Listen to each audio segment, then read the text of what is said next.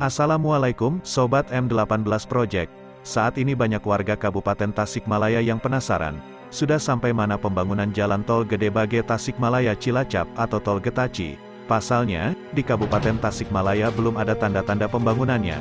Seperti Andriani, salah seorang warga Singaparna itu mengaku kurang sabar akan terwujudnya jalan Tol Getaci, karena ia berharap akses keluar kota semakin mudah. Katanya bakal selesai tahun 2024, sekarang kan tahun 2022 saja sudah bulan Agustus, bulan ke-8, emang bakal selesai dibangun dalam setahun, ujar Andriani, seperti yang dikutip dari Kapol.id. Namun untunglah demi menenangkan keresahan warga, Wakil Gubernur Jawa Barat, Ruzhanul Ulum memastikan kalau pembangunan jalan Tol Getaci masih sesuai rencana. Tahap pertama ini sepanjang Gedebage Garut Tasikmalaya, pembangunannya terus maju, masih sesuai rencana, sekarang kan baru tahap pertama, ujar selepas membuka acara peluncuran Jabar Ngabret Digital bagi kader Posyandu di Islamic Center Kabupaten Tasikmalaya.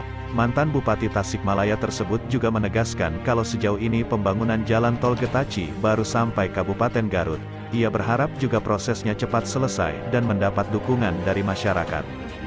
Sejalan dengan hal tersebut, mengutip dari ayotasik.com, Wakil Bupati Tasikmalaya, Cecep Nurul Yakin, mengatakan bahwa pembangunan Tol Gedebage, Tasikmalaya, Cilacap atau Tol Getaci sampai saat ini baru pembebasan lahan di wilayah Leles Kabupaten Garut. Katanya sih sudah sampai pembebasan lahan sampai Leles Garut itu, kata Cecep Nurul Yakin, Jumat tanggal 26 Agustus tahun 2022. Lalu ditambahkan, pembebasan lahan untuk jalan tol tersebut dilakukan oleh Jasa Sarana yang merupakan BUMD-nya Provinsi Jawa Barat, sedangkan untuk pembangunannya dilakukan oleh konsorsium.